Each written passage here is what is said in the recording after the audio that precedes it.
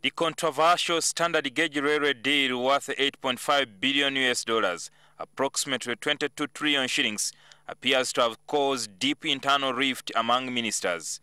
Appearing before the select parliamentary committee investigating the mess in the project, Attorney General Peter Nyombi, who is the chief government legal advisor, revealed that a fellow minister ignored his advice. Nyombi said he warned Junior Minister of Works John Byabagambi that terminating a memorandum of understanding with the Chinese firm, China Civil Engineering Construction Corporation, would cost the taxpayer. Termination of the MOU, which had been implemented, would expose government to unnecessary litigation. Indeed, the High Court later ruled that the termination of the memorandum of understanding by Minister Byabagambi was null and void. Nyombi claimed that his colleague Byabagambi told him to back off the project. And he told me he would not listen to my advice, he could only listen to the advice of the president. So I was perturbed.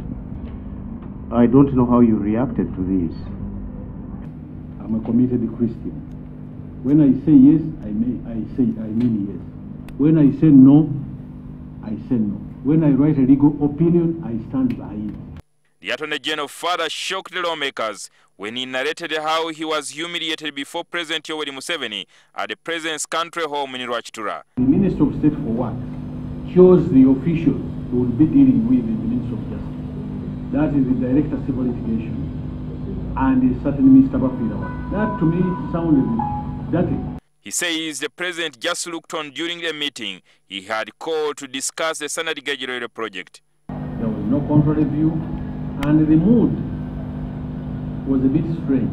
I left the meeting terribly surprised. This was an expression of no confidence at all in what I am doing, and I would have submitted my resignation right away.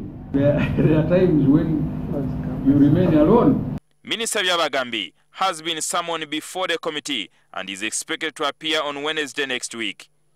Jingo Francis, NTV, Parliament.